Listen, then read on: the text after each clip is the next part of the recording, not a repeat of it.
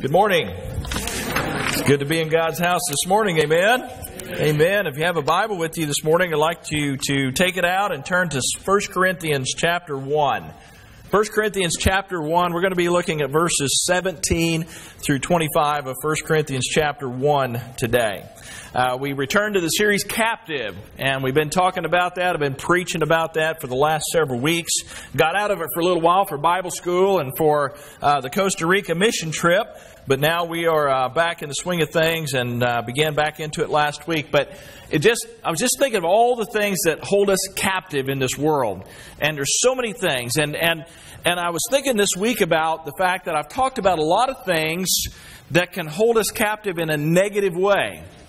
There's a lot of things that can get in our way. There's a lot of things that can keep us from what God wants for our life. Last week I talked about obstacles, how obstacles can get in our way from being where God wants us to be. But I was thinking this week about the fact that we can not only be captive in a negative way, we can be captive in a good way, in a godly way. So that's what I was focusing on this week as I was studying. And the context for the scripture today in 1 Corinthians, I want to kind of set the stage just a little bit. It was Paul, the Apostle Paul, was sending a letter to the church at Corinth. And he had been in Corinth a few years earlier, and he had planted the church there. It was his second missionary journey. Paul had came to the city of Corinth, a Greek city, and he had planted the church there. The people of Corinth were being held captive by many things.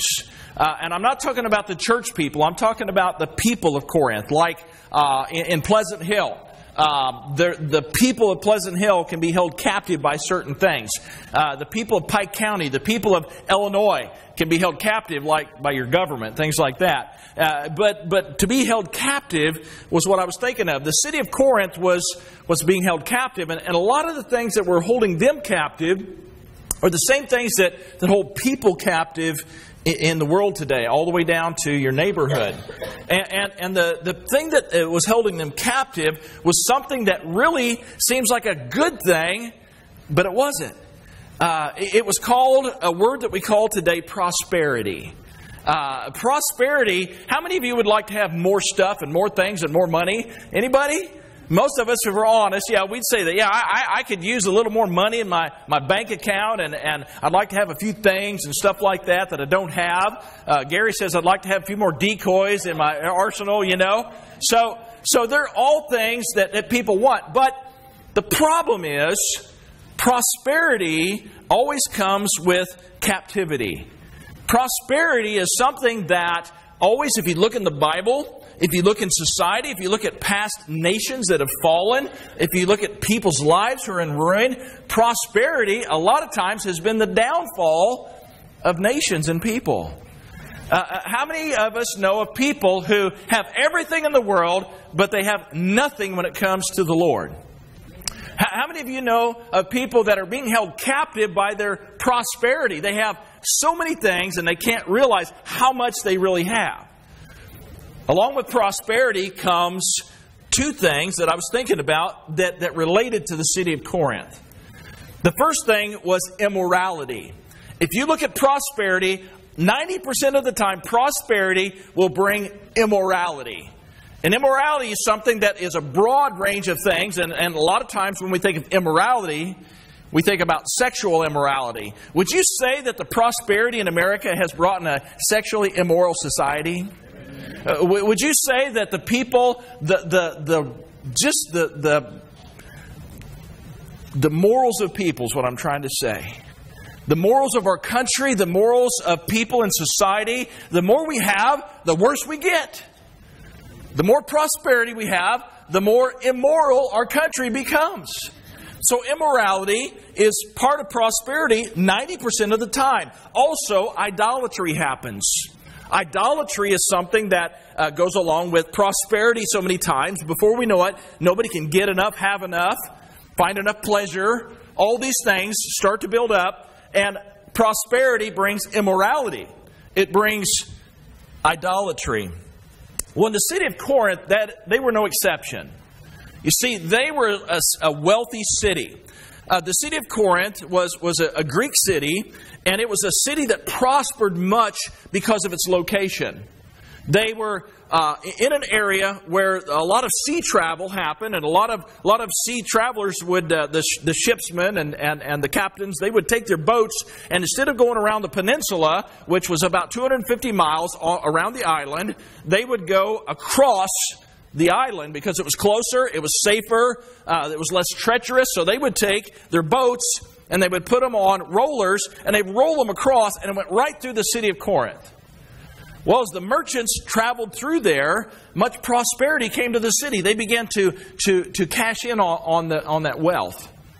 And the city of Corinth became a prosperous city. But through that, they lost their morality and they lost their need for God. In fact, they had never found their need for God. They had many gods, and one of the gods that they looked to was a goddess. And let me get the name right here. I wrote it down because I knew I wouldn't remember it right. Aphrodite. Now, somebody said that. Very good. You get an A for the day if you had that name. The goddess Aphrodite. And they would set up a temple to worship this goddess. And this temple was not any normal temple. It was amazing, immaculate temple that they built.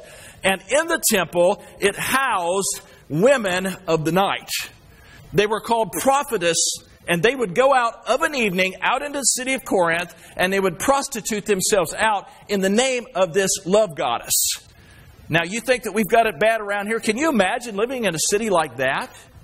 Can you imagine when 1,000 women would come out of the evening and go out, and in the name of their God, they would go out and they would prostitute themselves out? I mean, that was the wickedness of the city. That was where they were. So Paul had planted a church there.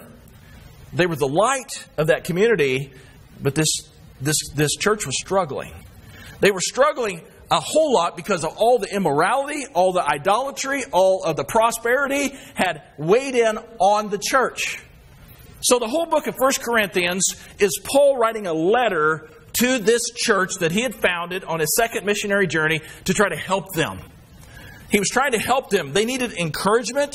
They needed strength. And guess what? They even needed a little correction. In fact, they needed a lot of correction. They needed a lot of correction because a lot of the things from the city had infiltrated into the church. In fact, if you read the book of 1 Corinthians, I believe it's in chapter 10, there was something going on with a man in the church with his mother, his father's mother, which wasn't his biological mother, and he was living with her and having an affair with her. And it says those things don't even happen out in the city. How can they happen in the church? And so Paul was scolding the church on many occasions through these letters. But he did it in love.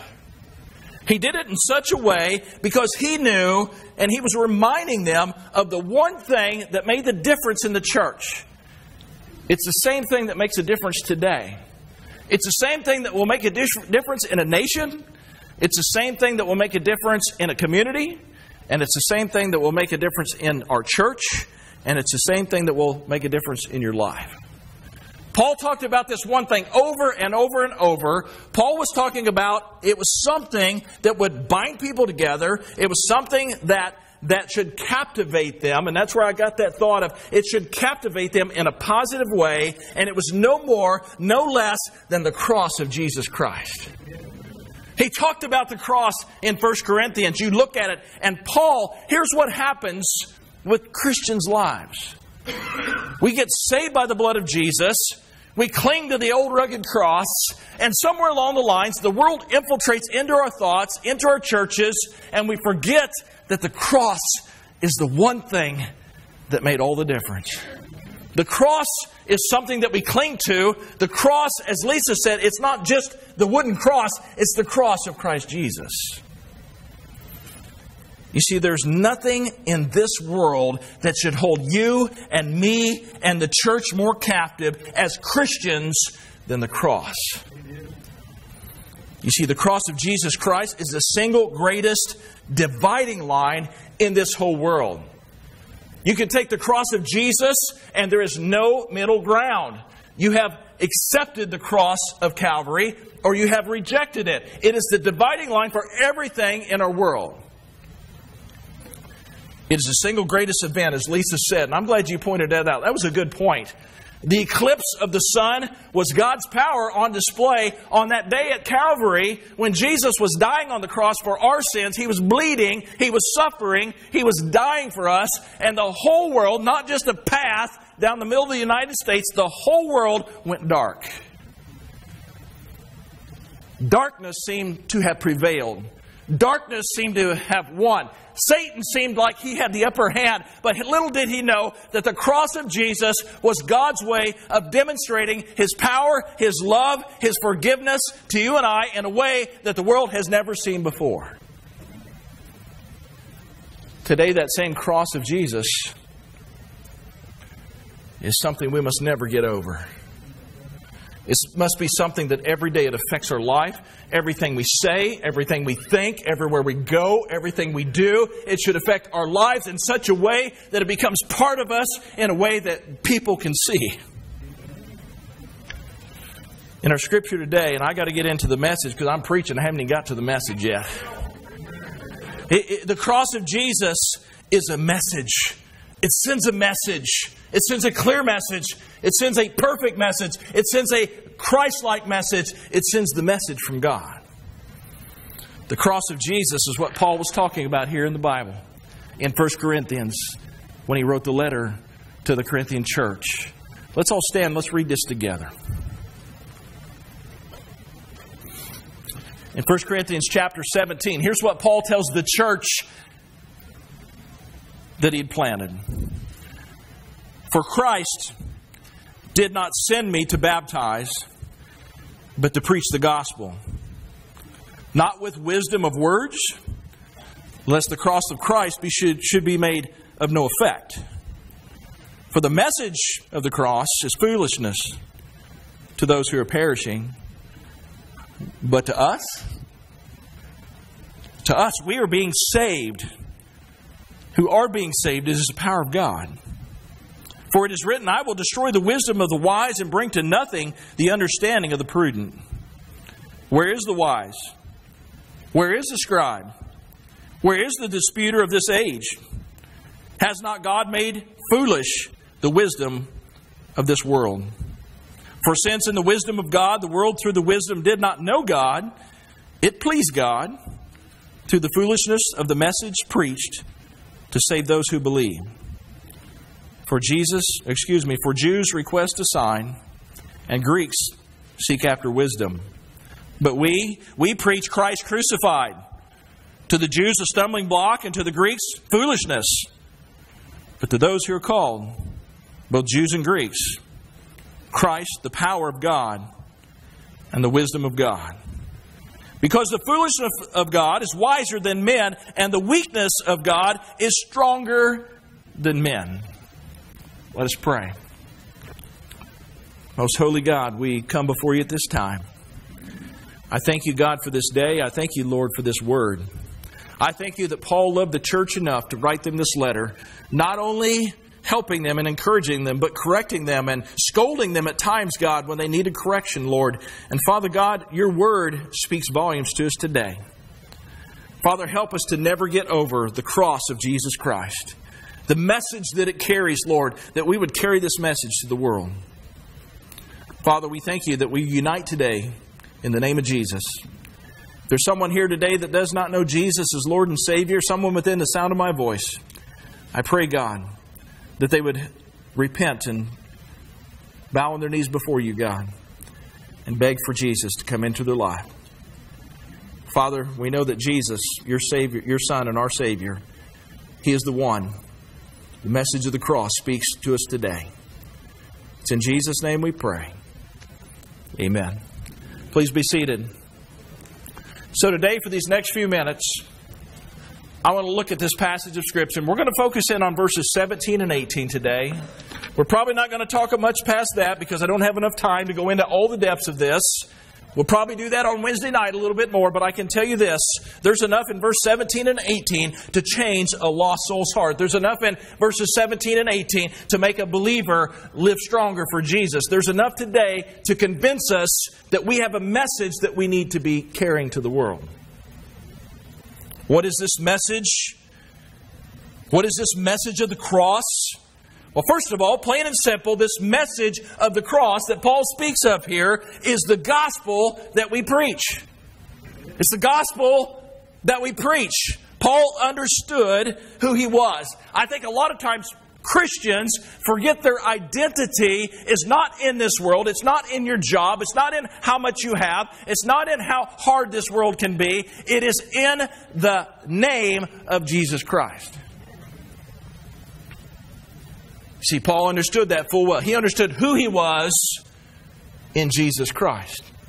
He was forgiven. He was redeemed. He was bought by the blood of Jesus. He understood the cross and the meaning of that. And I fear that in churches today, we've lost the understanding and the significance of the day that Jesus died for us.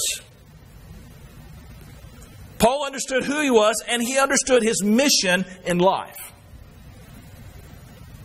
Paul says in verse 17, "For Christ did not send me to baptize, but to preach the gospel."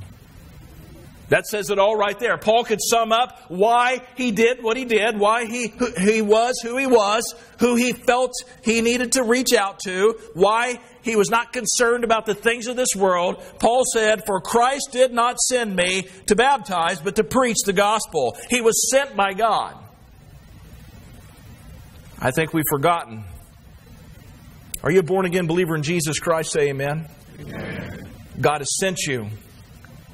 Not to baptize, not to play church, not to pretend everything's okay, not to tell everybody that you need to be in church, but you do, but to preach the gospel. When Paul was saying this, he was not talking about just the preachers. The preachers are expected to preach the gospel. I will always preach the gospel, but he was telling them, I did not come to show you how to baptize people. I showed you how to preach the gospel. You want to see a world change for Jesus? Preach the gospel to the world. We've forgotten in our churches that we are a sent people. God has sent us out into the world. The Great Commission is not a great suggestion. When Jesus says, I give you all the authority and the power and everything you need, you go out into the world and you baptize after they have received Christ.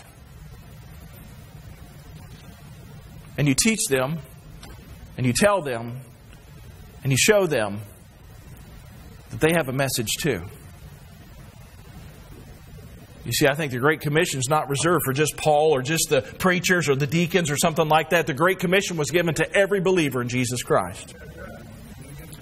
When's the last time that you went out and preached the gospel to someone? I love it. I had a great conversation with Stephanie and Phil this morning, and they were talking about their kids, and there's great things going on with their kids. I won't share all of it with you right now, but I will share this. You remember Riley got saved at Bible school. And they said, we cannot help but our kids go out and they tell everybody, I have Jesus in my heart. I belong to Jesus. They are gospel preaching, 8, 9, 10-year-old kids. Unashamed of the gospel. Romans chapter 1, verse 16, I believe it. Maybe it's verse 8, verse 16. It says, I am not ashamed of the gospel. If you're not ashamed of it, why aren't you telling it? Paul was a sent man. He was sent to preach the gospel. Not to quarrel, not to have a popularity contest, not to cause division, but to preach the gospel. Why do I say those three things? It's because in verses 11 through 16, that's what he addresses. He says, I didn't come to cause contentions. I don't want to cause quarrels. We don't need quarreling in the church. We need the gospel. He said, I wish that I had not baptized anybody, because people in the church are saying, well, I was baptized by Paul, and I was baptized by Cephas, and I was baptized by Jesus. Paul says, I wish that I hadn't baptized anybody. You know what that is? That's a hang-up. People get hung up on things in church, and they forget it's not about baptism, it's not about this, it's not about that, it's about the gospel. And proclaiming and being sent by God to preach the gospel.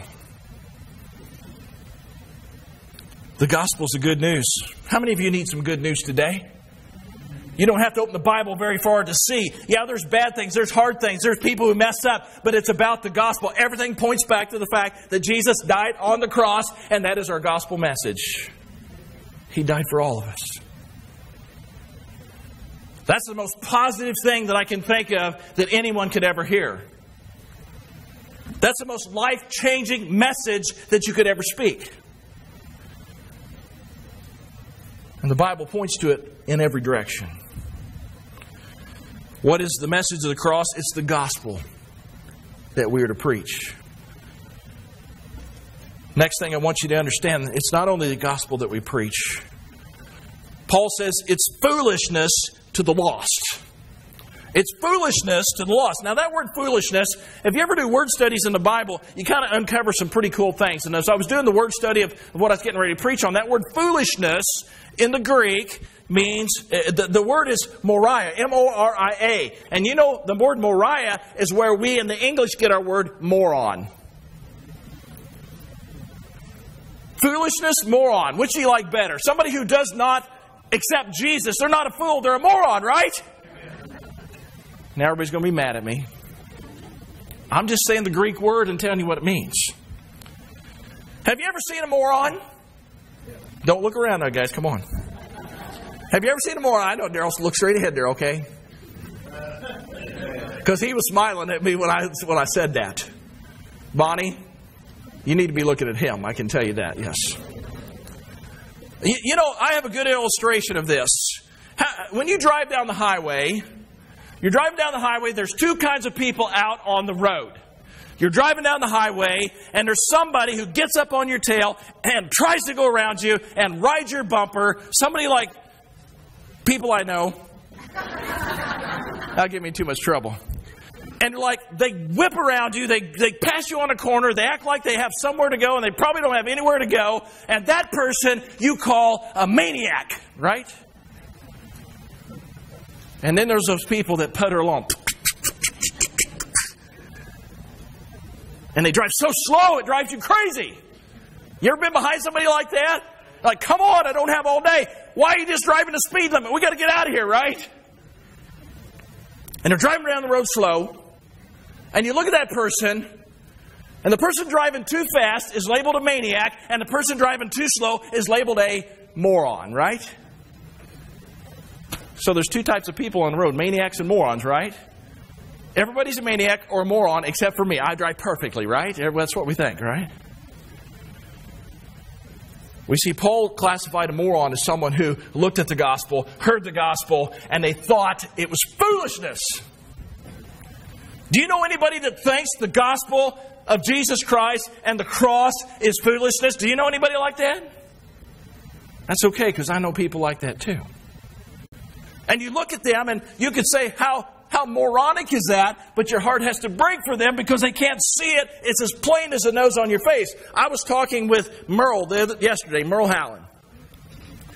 I know Merle's not here this morning, so I can't pick on him. But Merle and I was talking, and we was talking about when he got saved. It's amazing how when you get saved, radically saved, that's all you talk about, right? And Merle talks about getting saved, how it changed his life. And Merle was talking about, he remembered when he got saved, it was like the floodgates opened up and he understood things like he never understood before.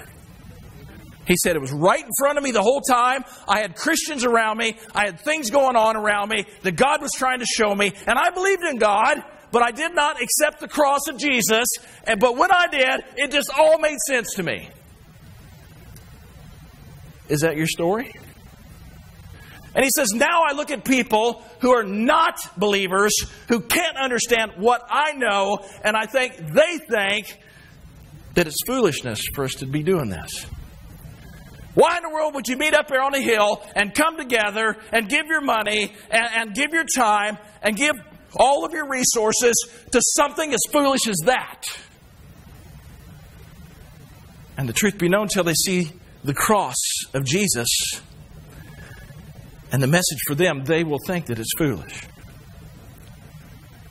You know, we have people like that in our lives, don't we? You may have a family member that thinks it's foolish. You may have a friend that thinks it's foolish. You may have co-workers that think it's foolish. The truth be known, people have thought it was foolish ever since the day of Paul. You know what the saddest thing on earth is? Well, maybe not the saddest thing on earth, but the saddest thing when it comes to Jesus. Those who think others are fools when it's actually them. Someday they will stand before God and they will realize that the cross was the difference. The message was real. That God did send His Son to die. And the foolishness will go away. And the reality will be there. You see, the message of the cross is foolishness to those who are perishing. That's what it says in verse 18. Do we understand the word perish, what that really means? You know, when I think of perish, I think about my refrigerator at home. I go home, I open the refrigerator up, and I look in, and I think, ooh, I haven't seen that container for a while. I wonder what's in that thing. You ever done that? And you think, do I take a chance on opening up a cottage cheese container with a sour cream lid, or do I just throw it away? And so I pull it out of the refrigerator, and I look at it, and you know, curiosity gets the preacher every time. He's got to look at it. What's inside it? What's inside it? And you open it up, and oh my gosh, look at that. It's got green hair growing all over it. It looks like it was something at one time, but it's not much of anything right now. It is perishing. It has perished. It's no good. I remember one time my son came home and he went in and he got out a bunch of roast beef that was in the refrigerator, and he got it out and he's eating a big sandwich, and Lisa comes in, Eric, I didn't know that was in there. That's like a month old. And he's like, well, it tastes pretty good to me, you know. But that was in his teenage days, and he had an iron gut. He's still got an iron gut. But the truth be known, I think our idea of perish, when we see that in the Bible, is way too shallow. You see, it's foolishness to those who are perishing. It doesn't mean their shelf life is about to expire. It doesn't mean that they're getting a little stale. It doesn't mean that they're a little overripe. It means that they're headed towards death and destruction, separation from God.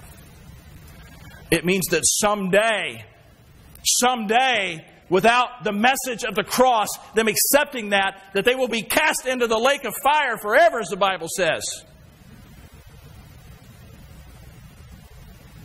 To eternal destruction and damnation. You know, sometimes I think as believers, we look at people and we think, well, they're just a little spoiled or a little rotten. They are destined to perish from God forever. Paul understood this. It may be foolishness to them, but they need the message. Next thing, I got to keep moving. What is the message of the cross? It's the gospel we preach. It's foolishness to the lost, but it's the salvation in Jesus. Point blank. It's the salvation in Jesus. In verse 18, he says, the message of the cross is foolishness to those who are perishing, dying, going to be separated from God forever. But to us as believers, us as Christians, us as the church of God, who are being saved, it is the power of God. It's our salvation to us Bible thumpers, us holy rollers, us believers in Jesus, to us who are being saved, it's the power of God. You know, when you ever look at the verbiage in Scripture and say, you know what, I need to understand that. How many of you that are saved by Jesus would say that you are being saved? If I would say that, have you been saved or are you being saved? They'd say, well, I gave my life to Christ on August 20th, 2017. Praise God. Well then, how does Paul say that for those who are being saved by Jesus? Well, some of you know this, but some of you don't. So you're going to learn something today. Your salvation is threefold. There's the moment that you decide that the cross is not foolishness, it is salvation, and you give it all to God, and you pray and receive Jesus. And at that moment, you have been saved. If you would die after that second moment in time, you would go to heaven to be with Jesus. There's nothing that can take that away. There's nothing, no power on earth can ever take that away. You can't be bad enough. You can't be good enough. You're in the hands of Jesus. I have been saved. That means I have been justified by Jesus. When Jesus died on the cross and I accept that, it's just as if I hadn't sinned when I accept Him, my sins are not covered, my sins are taken away by the blood of Jesus. I have been saved. Paul says, you are being saved. Well, yeah, I am being saved in the process of it right now. What does that mean? Not justification, not the point of salvation. It means that God is making me more like Jesus, more like Christ, and I, through this life, no matter how hard I try, no matter how far I get, I will still have a long ways to go. And that's called sanctification. I know these big words, we say them in churches, you're like, what is justification? What is sanctification? Justification, it means that Jesus died in my place and I now belong to Him. Sanctification is God's process of us becoming more like Christ on this earth as we live our lives. The sanctification process is where we're at right now as believers. We need to be becoming more like Jesus every day. I am being saved. Who are being saved at this point. But someday, we're all going to die. Did you know that? Someday, we will leave this earth. And when we do, or when Jesus comes back, and I would like that option there. If I could pick A or B, I'd pick B, when Jesus comes back. When we die, or when Jesus... Actually, it's when Jesus comes back, because when we die, we wait for Jesus to come back. Okay, I'm going to confuse everybody now. Let me get out of this. I'm digging a hole here. When Jesus comes back, you will be saved. I have been saved, I am being saved, and I will be saved. What do I mean by that? I will receive my glorified body, and God will glorify me in heaven. What does that mean? That means I don't have to fight the things of this world anymore. I don't have to worry about sin anymore, because there will be no sin in heaven. I don't have to worry about temptation. I don't have to worry about the devil. I don't have to worry about paying my taxes. I don't have to worry about all the problems, because I have been glorified, and I will receive my perfect body, and I will be with Jesus forevermore. Praise God. Amen. I have been saved. I am being saved, as Paul said here, and I will be saved someday. God is saving us from this earth. I don't want to live on this earth forever. You know why? Because I want to be glorified. I want to have that glorified body and praise God forevermore someday. To be delivered from the sin and the fallen world. Last thing here, I got to get this in. What is the message of the cross? Well, Paul says it's the gospel we preach. It's foolishness to the lost. It's our salvation in Jesus. But finally, as he says there at the end, it is the power of God. The power of God. Now, I guess this is pick on Eric Day, because I thought of this earlier. So pay attention, Eric. My son works for Ameren Power Company, Ameren Power Supply. So I will give you his phone number, and if you have a power outage in the middle of the night, you call Eric and he'll take care of it. I do that. I give him a hard time. You see, Eric represents Ameren, but he's not the power source. He just represents Ameren. Eric can help fix the problem, but he cannot completely solve the problem on his own. Eric would be foolish to think that Ameren's whole corporation rests on my shoulders, on his shoulders. That without him, nothing would happen. He's so indispensable that if he quit Ameren, the whole company would fold up. I don't think he's quite that conceited yet. He's not. I'm kidding. But the truth be known, Eric understands he is part of the conduit to get power to your lives. You get it? He helps solve the problems. He is part of the solution, but he cannot fix that on his own. He has to rely on something much greater than him in order for this to happen. And believe me, my son takes great pride in being at a substation when there's 100,000 volts of electricity coming through a line, and he's throwing the breaker, and it goes like that, and it looks like, some science fiction movie. And he records that, and he sends it to his mama to scare her to death, and his wife probably too. Look what I did today. Like that, 100,000 volts coming through because he pulled a lever. But he didn't create the power, did he? He had nothing to do with that. All he had to do was he pulled the lever so the power would go on. Paul understood,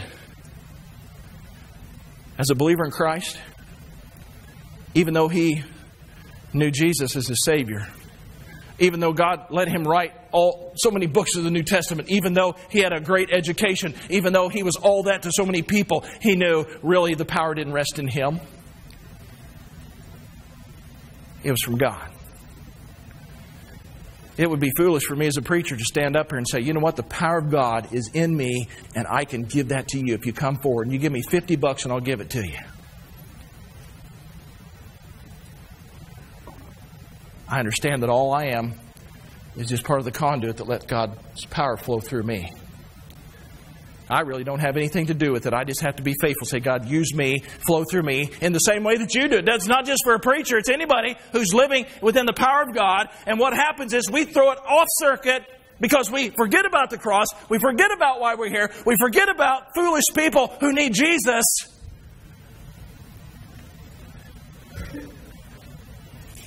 And we think the sun rises and sets and the eclipse tomorrow has to do with us. I was thinking about the eclipse, as Lisa mentioned, tomorrow. Do you know the eclipse is a demonstration of the sun being removed from this earth? From being, that's not the right word I want, disappearing from this world. The sun disappearing and reappearing. And we look at that as, like Lisa said, we'll spend money, we'll travel, we'll go, we'll look, we'll spend time, we'll focus on it because, wow, this is a once-in-a-lifetime event. And the truth be known, 2,000 years ago, the sun didn't disappear, the sun died. And when the sun died on the cross, there was an eclipse of the whole world in darkness. But the message of the cross didn't end at the cross, did it? Jesus didn't disappear. Jesus died. They laid him in a tomb. And 3 days later, the sun appeared. And because of that, there is no power in this world greater than God through His Son, Jesus.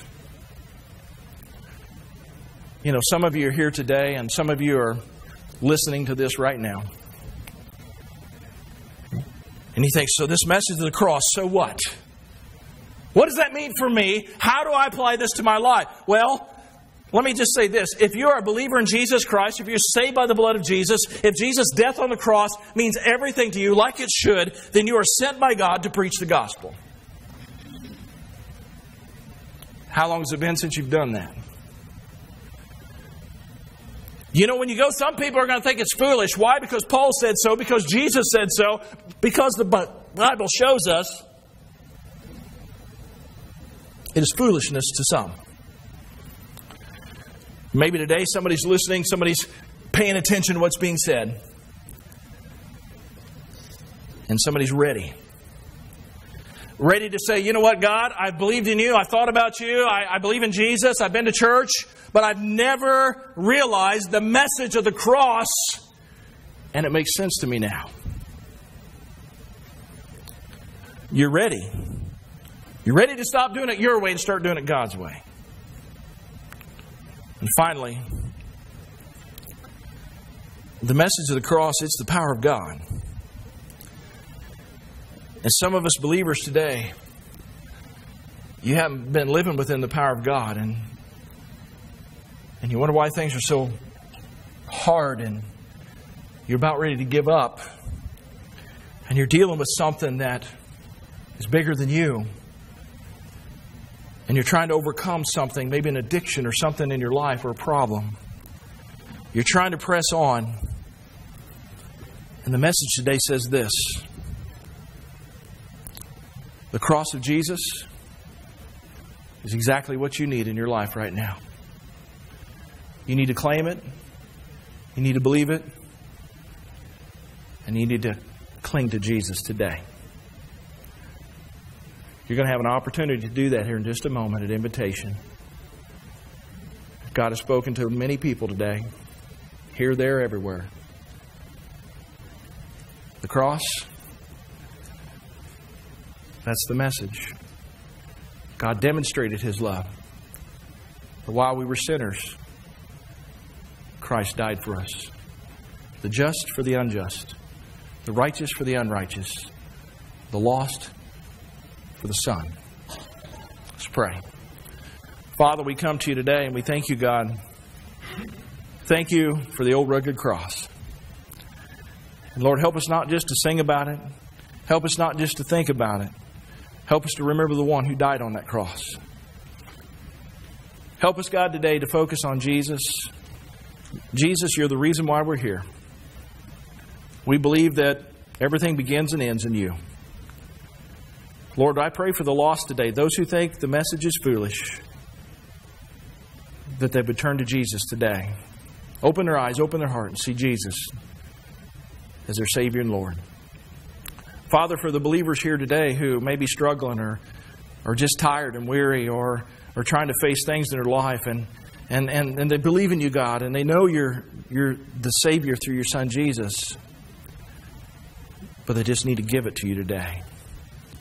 They need to make the connection and let that power into their life. Father, I know I've done that in my life. I've tried to do it on my own. And God, when I open up and just be a conduit of your power, what mighty things I see. It's in Jesus' name we pray. Amen.